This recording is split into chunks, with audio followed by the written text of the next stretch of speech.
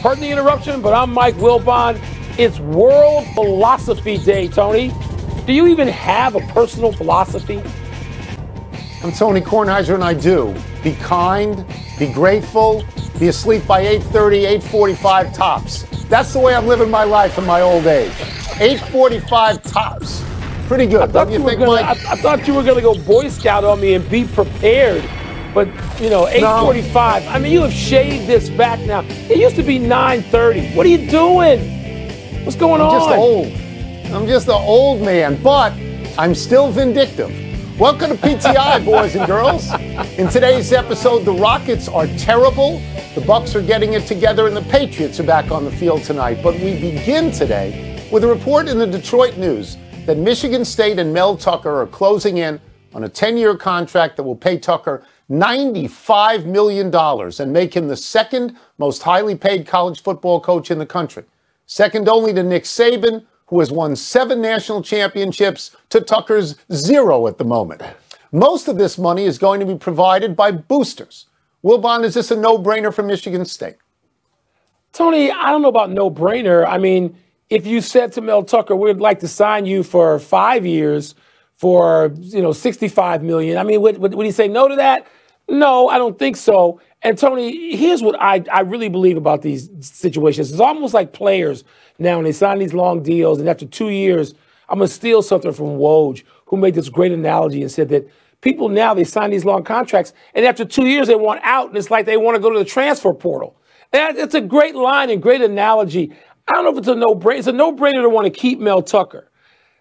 But I know, Tony, in 3 years, if he has one season where he goes 5-7, then half those same boosters who are about to pony up will want to fire him. So I just don't believe it. I have trouble believing that the two sides are happy when they sign these long-term deals because he ain't going 10-2 every year in the Big Ten. He's not. Nobody is. So it's interesting that you would mention 5-7. Let me go over his career coaching numbers.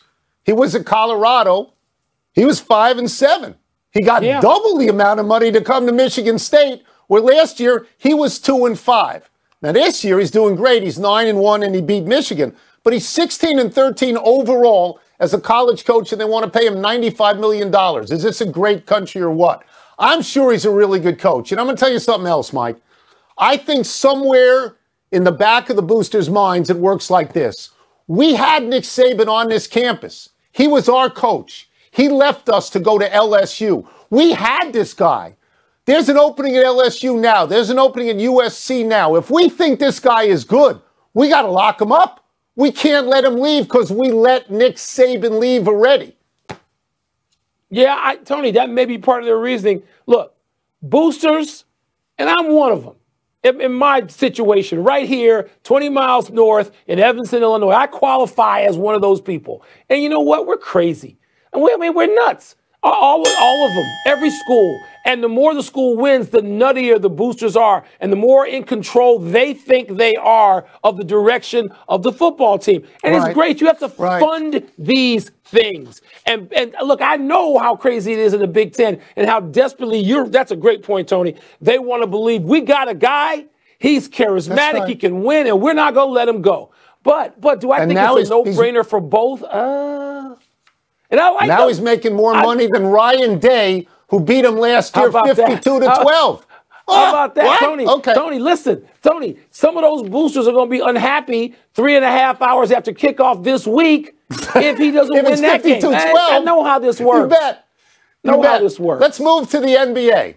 The Houston Rockets have now lost 13 in a row.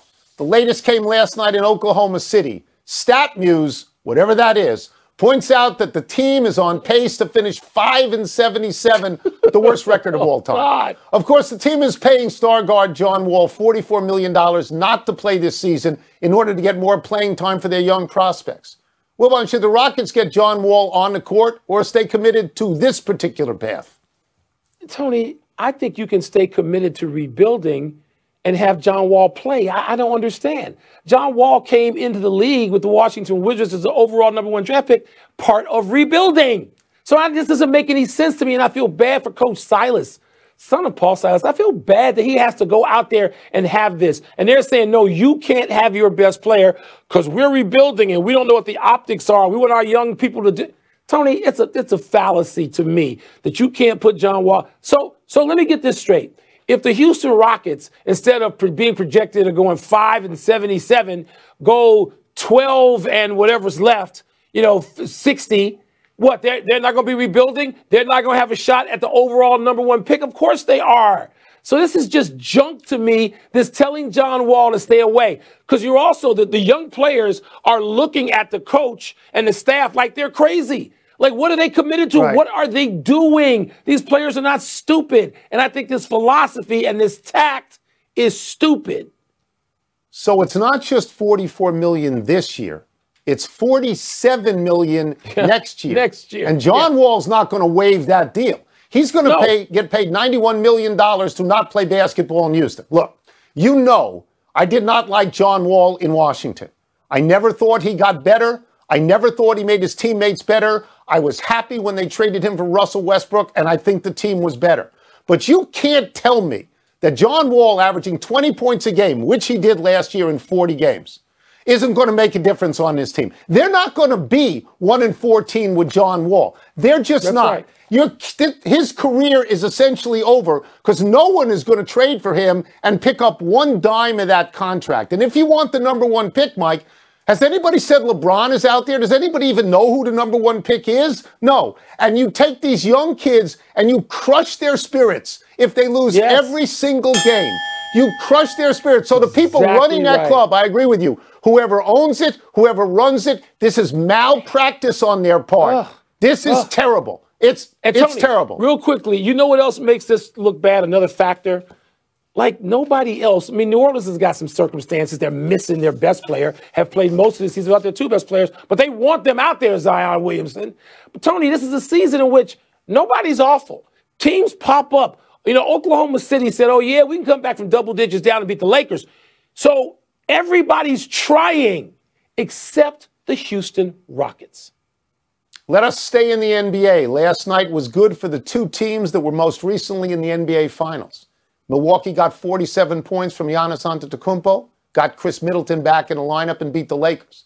Phoenix was down 5 after 3 quarters, put up 37 in the fourth, and beat Dallas for their 10th straight win. Wilbon, which was the bigger win specifically last night?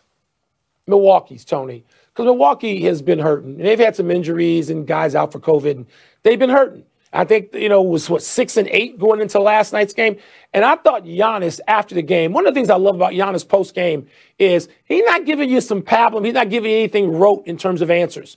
He's listening, and he's telling you what's on his mind. What was on his mind post-game was, no. This ain't working. We are losing these games. The teams are taking off away from us in our division and our conference, and this got to stop right now. And Giannis showed some sense of urgency right away. They needed that game. The Suns have won 9 straight, and now it's 10. The Suns had the second best record in the league. If they had lost last night, that wouldn't have changed much. What would they have been, the third or fourth best record in the league? No, the Suns are playing well, and they are hammering, in some cases, some bad teams. And that's what you ought to do. Good teams beat the teams they're supposed to beat. That's the first rule. Suns are doing that, man. But Milwaukee needed that game more last night, Tony, I thought. So both teams faced a similar situation. Both winning teams were at home, and they faced a team without its best player. LeBron James doesn't play for the Lakers. Luka Doncic did not play for Dallas. I don't want to diminish 10 in a row. 10 in a row is 10 in a row. I don't care where you do it. That's a big-time deal.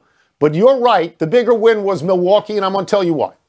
Because Giannis got 47 points last night. And I don't think it was coincidental. It was the first game back after the GQ story in which he said, my next challenge may take me away from Milwaukee. So what he is saying to the fans of Milwaukee is this. As long as I'm here, you're going to get everything I got every time I go out there. And you're going to get it for the next 4 years. So don't worry about it. So now the Lakers are not a particularly good team now, but they are a brand name. And Antetokounmpo destroyed Anthony Davis. He was 9 for 13 on those times when Anthony Davis guarded him. And what this makes me think about, Mike, is larger than this. Because when we talk about the Bulls and the Wizards, it's why I'm hesitant to make proclamations about them. These two teams, Milwaukee and Phoenix, they proved themselves last year. They were near the top for most of the year, especially the last 2 months, right near or right at the top. Not like Milwaukee, not like Miami, rather, the year before, got hot late and maybe was a fluke to get into the finals. These teams are not flukes. They're not flukes. You know? That's right. They're really not. Tony, nobody's mentioned Phoenix. Nobody's even mentioned them. And they go out there and they clean somebody out every night. After starting 1-3, I believe, they've won these 10 in a row. That's right. Let's take a break. But coming up is Mac Jones getting too much credit right now. And are we sure there are any really good teams in the NFL right now? We will ask Booger McFarland what he thinks. You know, Booger's on my podcast a lot. I know you've been stealing Booger. I'm just setting that up. You've been stealing Booger for your own selfish podcast purposes. Well, as I told you, I'm old, I'm selfish, I'm vindictive. I want Booger McFarland to talk to me. Not many people. Bullet Bourbon, part of